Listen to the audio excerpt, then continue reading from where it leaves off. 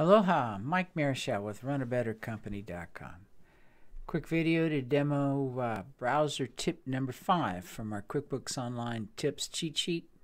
I call this one Bookmark Your Favorites. If you'd like a copy of the cheat sheet, there should be a post or link below that'll get you access. Or you can email me at mike@runabettercompany.com. Excuse me. Let's get started. Log into your QBO company. Here I've already opened up my Chrome user Mike.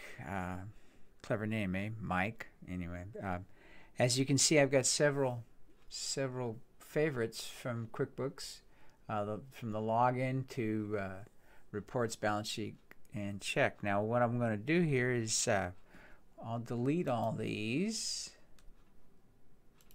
and then we'll reset them up once we've got the company open. Delete. I am going to leave QuickBooks Login up because I want to log in. So let's go ahead and do that.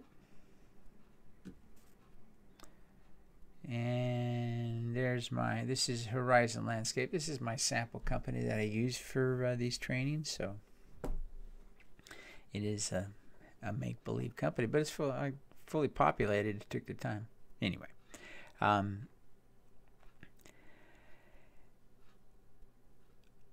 now, so I went ahead and deleted all those. Sorry for the pause. I lost my spot. And so we're going to go ahead and let's reset them up. Let's start with reports. So let's grab reports up to the new tab, and then we'll bookmark it. I always like to have quick access to reports, so we'll bookmark it. Got to rename it. Let's capitalize there. Reports. Done. I also like to have access to my balance sheet all the time, so let's drag and drop the balance sheet up. Let's bookmark it. Balance sheet. Oops.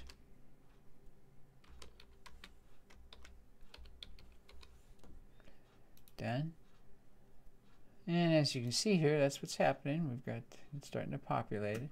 Let's go back to our reports menu. We're going to do the same thing. Let's get the profit and loss. I'm always wanting to look at that. Let's drop it in on the new tab. Bookmark it.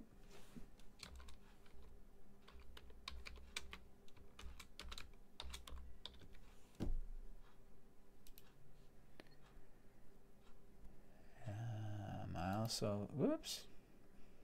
I don't know what happened there. Oh, I think we just separated. Add them back in here. So there's my reports. They're now in different orders, but make it back to the same order. There's a dashboard, reports, balance sheet, profit and loss. And we're going to, let's add chart of accounts. We get to grab that out of the gear icon. There's chart of accounts. Grab that up, drop it in. And we'll bookmark it. We don't have to label it because it's already nicely labeled.